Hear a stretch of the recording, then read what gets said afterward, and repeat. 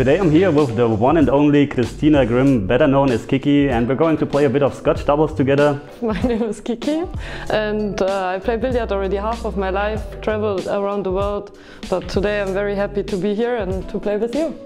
Sounds great. By the way, if you're not following her on Instagram, make sure to check her Instagram account in the video description. And now let's get to the table. Let's go!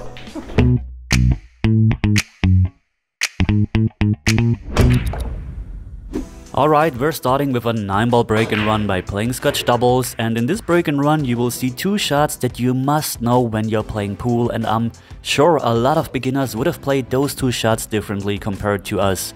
But first of all, after this amazing break by the way, let's have a look at the whole break and run.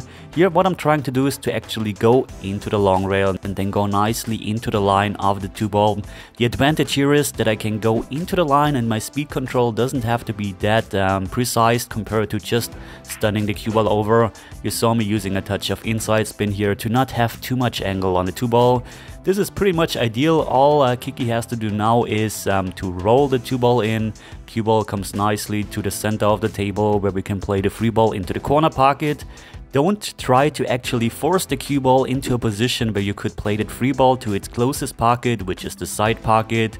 You shouldn't always try to play shots or balls into its closest pocket. You have to consider how do you get there and if something is easier and if you have more margin for error regarding the angle, for example. Imagine trying to play it into the side pocket. You have the angle where the cue ball goes towards the 9-ball, then you have a bit of a harder time. This turned out perfectly, and now comes this shot that I was talking about, or the first shot I was talking about. What you could try now is use a ton of inside spin, just go 2 rails to the center of the table, or play low left and do pretty much the same.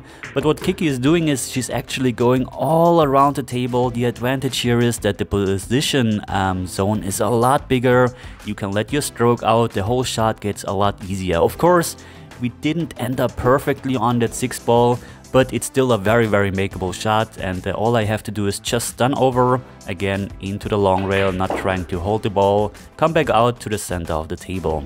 Here again, second example for this type of shot. What you could try now is just go 2 rails, use a low, a touch of right spin, but very often the cue ball just travels too much because you have to put backspin on the cue ball. You could also just use some right spin here. This also works. That way speed control is a bit easier to control. But have a look what Kiki is doing here. Again, she's going all around the table. Again, you can let your stroke out. Your speed control doesn't have to be that precise, and it just looks great and is a very common shot that you should definitely know. Okay, now let's have a look at our 14-ball drill next.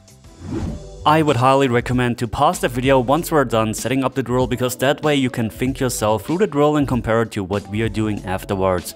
All you have to do in this drill is run the balls in order from 1 to 14. You're starting with ball in hand and you aren't allowed to collide into any other ball. This is a very nice drill because very often you have to go exactly through the center of the table for the next position shot, and there are a lot of very common shots that will help you to run out an 8-ball, 9-ball and 10-ball.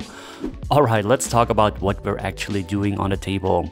Here I'm trying to, or I was trying to actually get a bit closer to the center of the table, get a bit closer to the free ball, because now Kristina has to bridge over, or the green 14 ball is a bit interfering. The good news is she can still use some left spin to go a really nice 2-rail path around the 8-ball and the 6-ball, and that way we're going perfectly towards the 4-ball. So here I'm asking her where exactly she wants to have the cue ball, because you want to have everything as natural as possible, that you don't have to manipulate. So I just have to draw a bit back and I just play a stop shot. We're having a really good laugh about this, and this is a very common thing, by the way, in Scotch doubles. Someone points on the table, the cue ball should end here, and you end 3 miles away from the point. But nevertheless, the good news was the angle was still there. She had to force it a bit, but it turned out perfectly. As you can see, again, we're at the center of the table. Now I'm playing low right, actually a very common shot, and you can see the path that I'm using. Again, I'm going close through the center of the table, not perfectly the center, but close to the center, and that way you had a really nice path and a really nice gap on the table. Okay, here have a good look what she's doing. She's playing low right again and tries to go 3 rails again through the center of the table. Have a look at that shot. very well executed. She avoided that 10 ball because she added enough quality into her stroke, enough flow, enough right spin. And now the hard part of the drill is over. Again, we'll have a look. I'm playing low right. I just going again into the line of that 9 ball. This is perfect. Nothing basically can happen. Speed control is very easy and you're going perfectly to the line with a right angle. So now, once you're at that stage of the drill, it's pretty, no, I wouldn't say it's easy, but it's very doable compared to the first part of the drill. So now, stay composed. Don't make a silly mistake and just finish the job. Imagine it's a hill final and you have the layout. So yeah, just do the job. Okay, here I think I just going to roll the ball in, use a touch of outside spin. Bit too hard actually, a bit softer would have been nice. So now Kristina has to play a recovery shot. So she's not trying, of course, to hold that ball. It would maybe be possible, but there is no reason to trying to hold that ball, because that way you might miss the shot, the cue ball rolls a bit off, the object ball rolls a bit off, and if you're trying to go 2 rails like she did here, then you can just let your stroke out, and this is way more natural. Alright. 3 balls left, so here I don't want to leave her straight on at 13 ball, so I'm trying to draw a bit back that she has an angle to maybe go 2 rails, short rail, long rail, or maybe just 1 rail going to the short rail and then back to the 14 ball. And actually we got pretty close to running the whole drill before. I just missed the last ball. I'm going to show it to you afterwards because this was really frustrating. So was hoping to get the easiest as possible shot on that 14 ball here. So have a look, you will just stops in time, and now I have a makeable shot on the 14 ball. I would have loved to be straight. You can see I'm a bit smiling. I actually was a bit afraid to miss it again, but just stay down, concentrate on your fundamentals, straight stroke.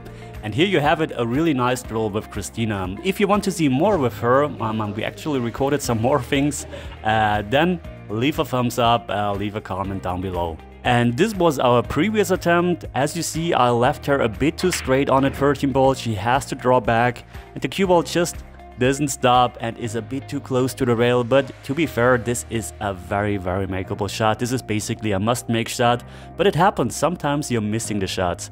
You can see, trying to give everything that I had, because I think we were doing this drill for around 30 minutes already, playing the shot and just playing it straight into the rail. And this was really frustrating because the attempt we were playing wasn't textbook, but we played some great shots and I missed that shot. So it happens. And yeah, as I mentioned, if you were enjoying this video and if you want to see more with Kristina, then leave a comment down below, leave a thumbs up. If you haven't subscribed to my channel already, please subscribe, ring the bell notification to get notified once I'm uploading new content. A huge thank you goes out to my patrons, to my sponsors, to every single one of you who is supporting me. That's it for today, guys. So thanks for watching, and as always, see you at the next lesson. Take care.